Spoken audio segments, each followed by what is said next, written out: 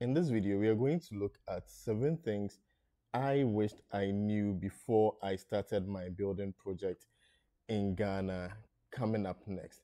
Now, the very first thing that I wished I knew was Supersem Ghana. Supersem Ghana are makers of the best cement in Ghana. The reason why I have the confidence to say that they are one of the best is because I've been to their labs and their factory, and the kind of quality that these people put into their cement is just amazing. We filmed an interview and it's going to come up very soon on the channel. So if you haven't yet subscribed, kindly ensure to subscribe so you don't miss it. But apart from that, the other reason why I wish I knew about Supersem is when I was doing things like my compound concrete casting, plastering, and other stages of the building project, I needed large quantities of cement. Sometimes you need about 300 bags, 400 bags, 500 bags, right? In the course of a normal, like, three-bedroom house building project, when you are going to consider internal or interior and exterior plastering, the block work, the mortar, the concrete, and all the compound works and things like that, you are going to use at least 500 bags of cement before your building project comes to an end. Now, imagine when I started my building project, a bag of cement was selling at about 35 Ghana cedis. Today, it's selling at almost 100 Ghana cedis. But guess what?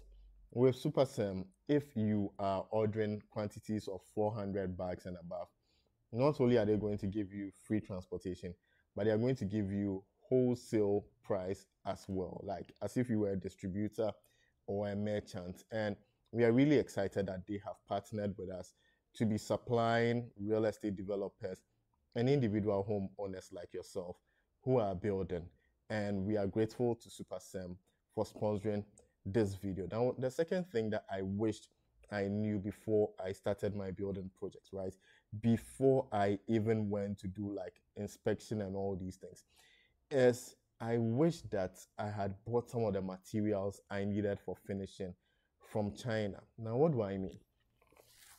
When it comes to the cost of finishing a building project, I think we looked at it in detail last week. And one of the questions that we keep getting is, oh, how much will it cost to complete a three-bedroom house? I think that's one of the most asked questions of all time that we receive on our channel. And what we have seen is that putting up the structure, like if you watch this video, which is played on your screen, putting up the core and shell, like the block work, the foundation, block work, lintel, and roofing, is one of the easiest parts of the building project.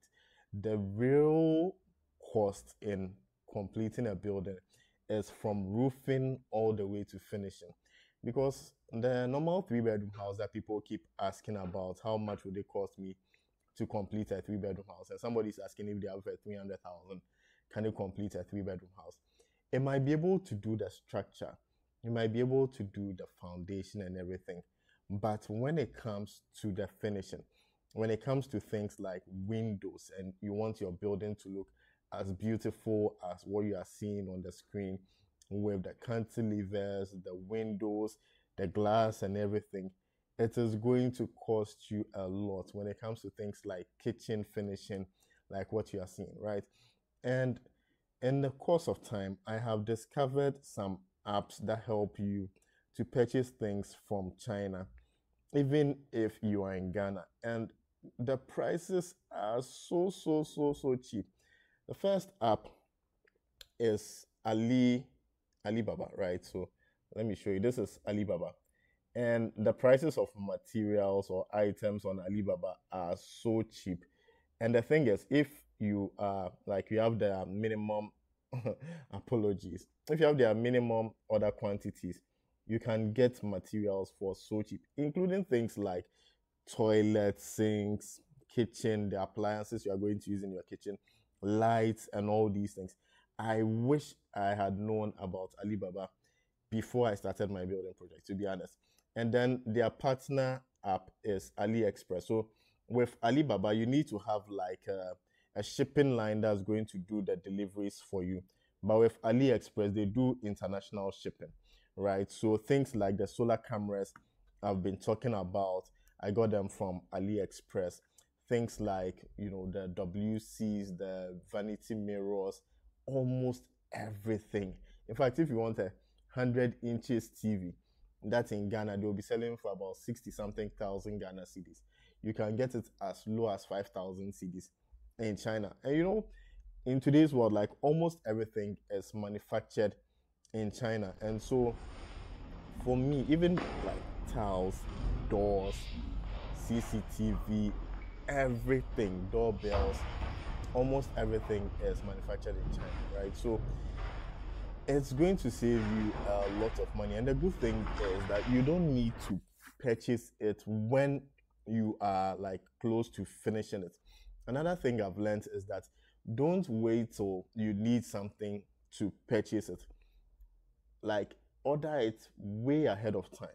What do I mean? So if today you want to do tiles, don't purchase your tiles today.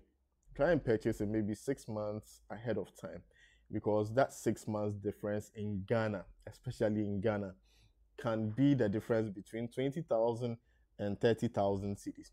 I remember when I was doing the tiling for the ground floor of my building project, right? The total cost of tiles was about 20 to 23,000 cedis. Then when I was doing the first floor, that was after 6 months, the same like surface area to be tiled. Even this time, I didn't do the entire surface area. I did just a little of it. And Charlie, the price was like over 30,000 cedis. And it was mind blowing, right? So in just 6 months, you are losing about 10,000 Ghana cedis. And I almost used the same quality of tiles throughout. And so the point is, don't wait till the thing becomes urgent before you go into it. And that leads me to the next one, the borehole. Don't wait till it's become urgent and critical where you need a borehole or you need a source of water before you would now say you want to go and drill a borehole. Then once you are like it's urgent and people can sense your desperation, they tend to want to take advantage of you, right? Because they know you don't have a lot of options. And so when you don't have a lot of options, you don't have a lot of bargaining power. But if you started your borehole at the start of the building project, again, this is another example where time comes to play. When I started my building project, boreholes were like 4,000, 5,000 things. So even last year, boreholes were about 7,000 to 10,000 Ghana cedis, right? But then for about 3 years, I was purchasing water in this kind of poly tank or water tank that you are seeing on the screen. So they'll bring three of them. Each one can be about 150 to 200 cedis. So this tank that you are seeing can be about 500 cedis to 600 Ghana cedis. And in the course of like maybe 1 month to 2 months, that 600 cedis of water is finished, right? So even when you are doing your land inspection and everything, you need to start negotiating with like a borehole company who is going to deliver that borehole service for you at the start of your project and not when it has become critical. And that way, even if there's like salt in the water, right? The water is salty. You get enough time to plan how you are going to treat it, because treatment in Ghana is also expensive. But then when you wait till you are ready to move into the house and where you are building your house at, there isn't a ready source of water, then now you are desperate, your water may be salty or hard, you are going to look for extra money to treat it. And the period from when you started your building project till now probably means that the price has doubled or tripled or even quadrupled. So the running theme of today's video is going to be, don't wait for anything to become urgent before you go for it. Start it before you even like dig your foundation. I don't know if it's making sense. If it's making sense, I want you to also share what are some of the things that you've learned now that you wished you knew before you even started your own building project. Kindly comment below and let me know. And as usual, comment where you are watching from. It's really, really important to us so that we all learn from each other, right? Share some of the tips that you have learned now that you wished you knew before you started your building project. The next thing is the solar cameras. Now, when I posted this thing about the solar cameras, some people said, oh, it will be stolen and so many things. So I'm linking the fourth point to the fifth point, right? Which is wall your property and put a gate on it. Wall your property and put a gate on it. So don't just say, oh, I'm going to invest in solar cameras on a plain land like this, and then you put a pole on it, and then you put your camera on it. Obviously not. So ideally, what you would want to do is to get a wall and then get a gate. Once you get a wall and a gate, the next thing is the very next point, which is the fifth point, right? To get a storage shed. Get a storage shed, right? And once you get a storage shed, you are going to be able to put it under lock and key. Sometimes you can even get a caretaker to come and live in that storage shed, okay? And the benefit again of having a storage shed is if you construct it out of wood, then what that means is that later on in the building project, you can convert that wood into scaffolding. You can use it for boards, for like your columns and your beams and all those things. So they have multiple advantages, and most of them are closely related.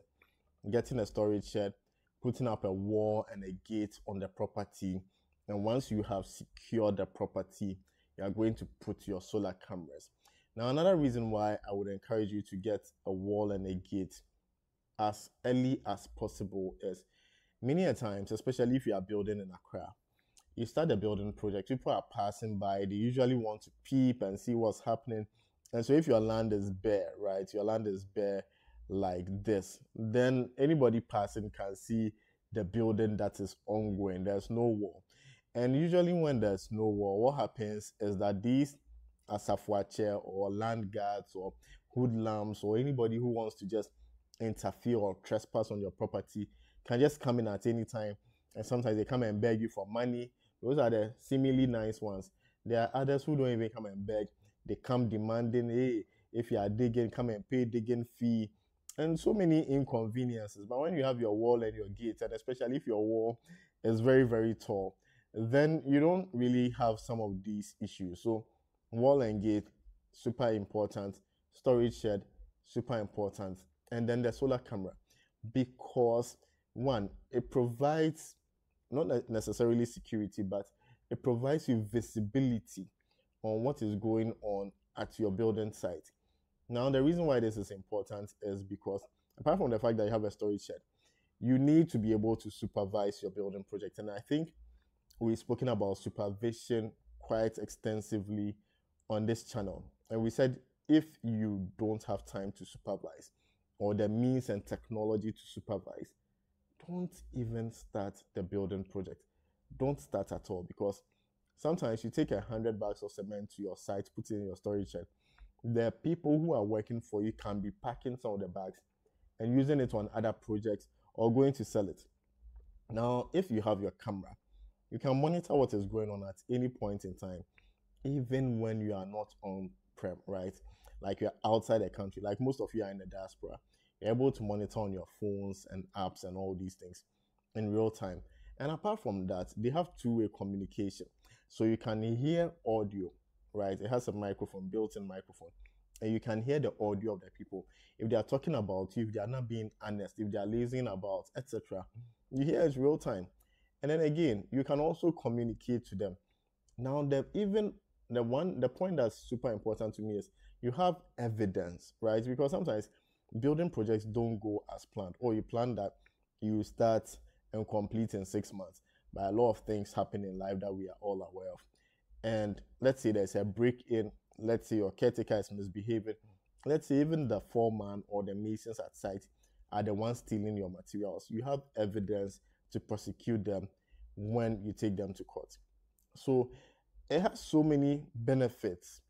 And if you're in Ghana, we have a large shipment of these solar cameras, which would be coming in 2 weeks. So you can send us an email or a DM on Instagram, and then we can supply you some. Or for me, I don't really care. You can go on AliExpress or Amazon and order them, right? We've shared the link several times. You can just go and then order them. Make sure you read the reviews and make sure you are getting the right models which have the international SIM cards, so that you put the SIM card in the camera and then you ensure that there's data on it. And from there, you can monitor. It even has night vision and all these things. The benefits are immense. And so we've spoken about, if you are just joining, we are talking about 7 things I knew or I wish I knew before I started my building project. The first one was that you can purchase your cement in bulk from SuperCem. They're going to give you free delivery and you're going to get it at wholesale price. Today, where a bag of cement is almost 100 cedis, imagine you are making 10 to 20% savings on bags of cement. When you purchase like 300, 400 bags of cement, you are making a lot of savings. 10% of even 100 cedis is 10 cedis, right? And so if you are purchasing 1,000 bags, then you are saving 10 times 1,000, which is 10,000 cedis. So some of these things on the surface, they don't look like a lot, but when you compound it, you are making a lot of savings. And I hope that makes sense to you. If you are finding value in this video, please make sure to hit the like button. There are only 8 likes on the video. Please like this video, okay, so that it encourages me, especially the people who will be watching the replay. Click like and let's know that you are enjoying it. And like I said, also comment where you're watching from and then your own tips about things you've learned. And I'm going to read some of the comments pretty soon and then move to the next point. So Dottie says, good evening. I'm watching from the UK. If there was one thing I would do differently, I would have done my borehole earlier in my project. I finally did it last year at a cost of 17,000 cedis. Exactly my point, right? That don't wait till it becomes urgent. Don't wait till you're desperate. Then the cost just increases. Last year, but I mean, Dottie, doing it last year for 17,000, I think you were ripped off, because I did mine this year and it was about 14,000. And from the research I've done, it's currently between 14 to 20K, right? And last year was around 7 to 10,000 cedis. And that tells you the prices of things, once you are desperate, can just double, okay, from last year 2023 to 2024. Things are just doubling in Ghana and in lots of African countries. So start some of these things before you even do your foundation. It's really, really important. Like I was saying with the water example, every month I was buying about 600 Ghana cedis of water for block work, like the laying of the blocks, concrete, so many things. And 600 cedis a month. I've been on the project for about 4 years. So in a year, that's 7,200. Even 7 times 4 is 28. So I spent about 28,000 cedis on water when finally I came to do it this year for 14,000, like half of the amount I've spent so far. So for me, I'm sharing this with you so that some of you who are yet to start will avoid this. I know many of you have already started and almost completed your building project, but share this video with somebody who is yet to start so that they benefit from it. And as you also share your own experiences, those who come and watch the replay will benefit from it. So Benjamin says, please, your volume just went down. Oh, apologies. Is it better now? Can you guys hear me though? Is the volume down? Is it up? I'm trying to work on the settings of the microphone and things to reduce the clapping. So let me know if you are still getting those clicking, clapping sounds. I'll keep experimenting till I get it right. Okay, so today I reduced the volume on the camera itself, and I hope you are not hearing those clapping sounds. So let me know.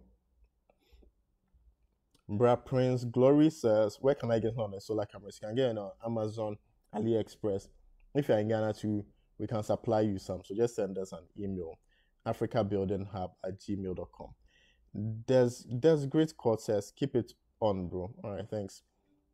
Kwabdan Jani says, I also think if you could afford to buy your own scaffolding, that would also be good savings in the long run, especially if you are building multiple stories. I perfectly agree with you.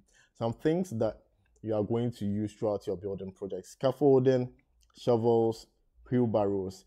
Ideally, you should be able to purchase it like at the start of the building project. Don't wait till it becomes urgent. Now, why is this important again? Typically, when you are renting something like a wheelbarrow, it costs between 25 to 50 cedis per day. Guess what? A wheelbarrow is sold for 550 cedis to about 800 cedis. And so if you are renting it for even 50 cedis a day, in about 2 weeks, you have given the guy his initial investment that he used to purchase it. Do you understand? So most of these things, I think it's good for you to purchase it. Even if you are not doing like multiple building projects, when you are done, you could always rent them out or sell it back. So I don't think it's a bad investment. If you are even into like estate projects, then it doesn't make sense for you to keep renting it. Just purchase it outright. The scaffolding like this, they call something a room or one room or whatever, and then they say they charge about 250 cedis per room. So imagine that you are doing 2 rooms, that's like 500 cedis or whatever. Like they have some funny calculations. Meanwhile, if you purchase this thing at the start of your building project, you are going to use it throughout your building project. If you are doing a story building, you are doing internal, like external plastering, you are doing the piping, the plumbing, the electricals, you're going to use scaffolding, painting, roof works. It will come, sir, in the course of the building project. So you are done. So yeah, I think you should purchase them. Now, the good thing is if you have like a friend or family member that you are building with, right? Then you guys can combine resources and purchase some of these materials or equipment, and it's not like solely your burden, and then it reduces the cost. So like there's one guy who has been commenting a lot about common unity, and I think it's a good idea. If there's a community of people like the diaspora people from United Kingdom or like the New York gang on the Africa Building Hub community, and you're all building in Ghana within the same area. Most people are building like Amasaman, Pokwasi, East Legon Hills, and things like that, right? Then you can come together and say, oh, let's contribute and purchase some of these items and let's use them together. I think it makes a lot of sense. Salome Tete says, watching from Spain. How is it in Spain? Desgrid Court says, you have been a blessing to some of us. Oh, mwah, mwah, mwah. I'm glad to hear that. George Awimbila says, yeah, we can hear you clearly. Great. Peace Rain says, volume is good. Henry says, we can hear you. Fantastic. All of you hearing me, right? Comment on the things you've learned now that you wished you knew 7 years ago when it comes to building, especially based on your personal experience. Eric Fosu says, I didn't know you have a YouTube channel and even do live videos on here. Thank you so much for sharing the videos of the door recommendations I asked earlier. That information is very helpful. Oh, I'm sure you're coming from like Instagram or something, right? Or maybe, I don't know. But yeah, we have YouTube. Like we started on YouTube, the Instagram and TikTok people there. We just started that last year, but we've been on YouTube for about 2 years. This year will be the second year. Or is it? Yeah, this year will be the second year. And if you want long form videos, they're on YouTube. Instagram and TikTok, we just do short videos of the videos that already exist on YouTube. So if that's the first time you are finding this guy wearing his cap at this time of the night sitting here, welcome to Africa Building Hub. We are creating a community of people who want to build, buy, and rent in Ghana. But we believe that whatever lessons we share are applicable to any country in Africa. And so if you like that kind of content, subscribe and turn on all notifications. Okay. Henry says it's okay now. How much are the cameras you're importing? So when I looked at the amount of the camera and then the taxes, shipping by DHL, and then when it comes to Ghana, the customs clearing, we just added a small profit margin. It's selling at 2,750 for one, right? It includes a 128 gig SD card, so it can actually store the video footage for months, and when you come back, you can pick the evidence and all that. Bukari says, how much is the scaffold? Okay, so I think I've spoken about that. Right Knowledge said 57 people watching and only 22 likes. You are getting information that will help. Oh, Right Knowledge. I think I should make you an administrator. please, if you are watching the video and you are getting value from it, please hit the like, right? Hit the like. Can we get, including the live and the replay people, can we get at least 500 likes on this video? We'll be closing pretty soon because I think we've gone through all the things. And then TA Ofori says, please, concerning the borehole, I'm told if you leave it unused for some time, example 2 to 3 months, while preparing to get back to your project, the pump may get spoiled. How true is that? Thomas from Dubai. If you stop using your borehole for 2 to 3 months, I don't know why the pump should get spoiled. If anybody has that experience, please comment below and let me know. Please comment below and let me know.